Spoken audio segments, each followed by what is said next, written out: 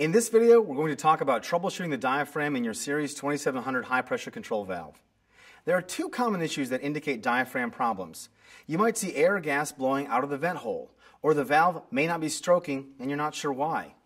If the valve isn't operating and you suspect you have a diaphragm issue, first you'll check to see if the valve is stroking.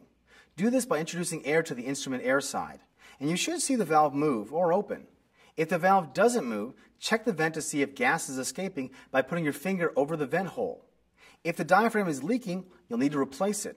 For best possible performance in operation, you should always use genuine Norriseal parts. First, take a few safety precautions.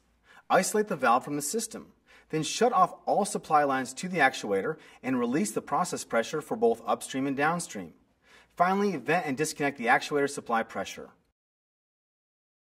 Measure the distance between the spring adjustment nut and the stem connector so that you can return to that location upon reassembly. Disassemble the actuator. Replace the diaphragm and then reassemble the actuator.